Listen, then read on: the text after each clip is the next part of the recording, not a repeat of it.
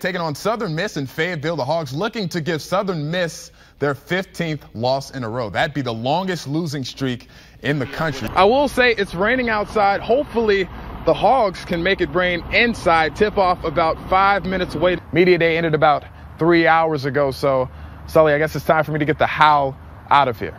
In Jonesboro for the Red Wolves. And when you come to North Little Rock, you always find some fun fans, and if your team's playing like the Charging Wildcats, you get FaceTime. Yeah! Can't wait to hear from Coach Bilois. All right, I know you can't wait to get inside now. I know it's kind of cold outside. Hogs scored a season-low 16 points in the first half, their second lowest point total of the season. Man, a lot of repetition going on here in Jonesboro, and I'm not talking about going back to the GoDaddy.com Bowl 3 years in a row. Two things you probably noticed that's different about this live shot. One, I have a jersey on that says Sully on the front, and it's a number 7 now.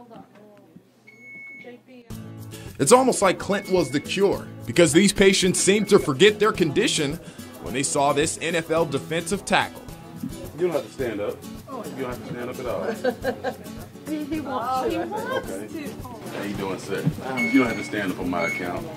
Nobody important. Well, you know you're kind of bigger than I am. Easy, sir. Thank you. Nice to meet You don't have to stand up. You have to I can. I just want to prove to him that I can. You can do it. There we go. Oh, no, I'm taking. I'm married now. And the roles were sort of reversed today. They made Clint smile more than they did themselves. Thank you so much. Thank you. Oh, one of these things a long time ago. I went to University of Memphis. Oh, okay. And they let you back in Arkansas. They let me back in Arkansas. You often feel like, oh man, I'm feeling sorry for this person. I have some kind of sympathy for it. But when they're making light of it, it makes you feel like, you know what, they're doing good. At least they still have their joy and their sense of humor. So that's always a good thing to have when you're fighting. And yes, they're doing good, but things just get a little bit better when a Super Bowl champ makes a surprise visit. Take time out to come, see us guys that are, getting treated for myeloma. That's pretty cool. We worked on Manning, didn't you? Yeah. I'm a big football fan. I'm from Lafayette, Louisiana, so we pull for the Saints, but I'm a Tampa Bay fan too now. He's a hunk too. We all often feel like, we have so many problems in our lives that's going on, and like I say, you be grateful at all times, because you never know what type of shape or type of position you end up in life, and these people are living testimony, and they're fighting a good fight, and they're doing a great job out here.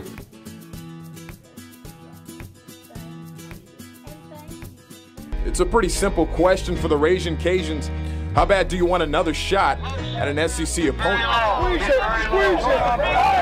Just one more chance to say they stole a victory from the nation's best conference. Anytime you get a chance to go into a stadium and play in front of 80,000 fans, and I can imagine they're going to be on the Kool-Aid. They're going to be excited. And let's talk about motivation. A day Hog fans will be hard-pressed to forget. Week 2 of last season, a Sun Belt team gets a victory over the Hogs in Little Rock.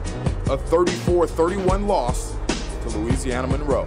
And after watching Monroe get the win in Little Rock, you think the Cajuns would say, hey, we can do this too. Not exactly the case. They're going to be totally refocused. They're going to be, like I said, their players are going to get this thing going again. And last year to me was just a blip on the radar. That program is always strong. They've got a lot of tradition there, and I expect them to come out guns blazing. It was a different situation. They had some things going on, and a lot of distractions last year, and that's nothing taken away from Monroe in the game they played against Arkansas last year. But I mean, it's a new year. They have a brand new coaching staff and leading them in a different direction. So I mean, we're just going in there with our own mindset and trying to execute our game plan.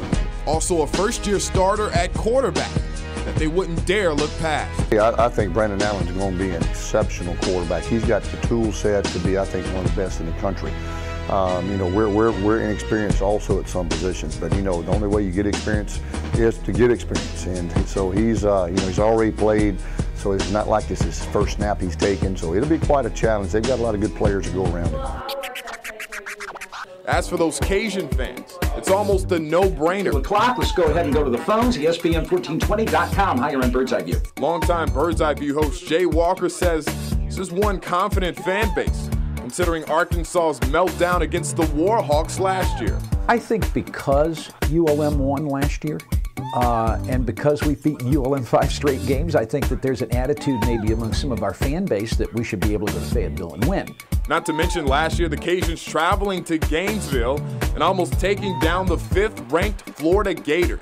Because of the Florida game last year, because Arkansas struggled last year, I think that leads our fan base to believe that this is a winnable football game. Now, they understand that they're going to have to go to Fayetteville. They're going to have to play great football. Coming so close against Florida, they had the Gators on the ropes. And I think for most fans and maybe even the players, they look at Arkansas, a team that had a bad season last year, as maybe not necessarily a winnable game, but more winnable than most years. Anytime you go into the number 5 team's place in the country and play as well as we did, it's got to give you a little confidence that you can play on the field with anybody. In Lafayette, Louisiana, Robert Burton, Channel 7 Sports. Hogs in need of a win today after an unexpected loss to Texas A&M Thursday. A lot of things in their favor today. One, they're in Bud Walton. Also, no Casey Prather, Scott Wilbekin, and Patrick Young. Not at 100%. Wouldn't last too long, though. Some good shooting in the first half. Kai Madden with the step back. 3. The Hogs. First 3 field goals were from 3. 5 of 12 from beyond the arc in the first half. Later, here's another one of those trays. Anthlon Bell from the corner. Hogs take a 5-point lead. Later, Qualls, who struggled tonight. That won't go, but Kai Madden is there for the cleanup. Hogs would lead by 1 going into the half. They led the Packers 26-3 going into halftime. Then the second half came, and that's where we picked things up. Fourth quarter, only up 5 now. Romo gets in a little trouble until he finds Des Bryant in the end zone. And yes, he does get both feet down. Dallas up 36-24. Green Bay, though, coming right back. Matt Flynn hits James Jones. Packers get within 5. Later, more trouble. Romo throws the pick to Sam Shields. Ouch. It's Green Bay's ball with 2:50 left. And that would lead to an Eddie Lacy touchdown. Packers up 1 after that. You can probably call it Ranger danger today. They were on the verge of being swept by the Blue Jays, and they started this thing off all wrong. The Rangers would trail 4-0. They wouldn't score until Nelson Cruz sends one high to right center field. That ball gets loose, and it's gone. Rangers only trail by 3 now. Then later in the 4th inning, Chris McGinnis, can you say double? He gets one off the wall.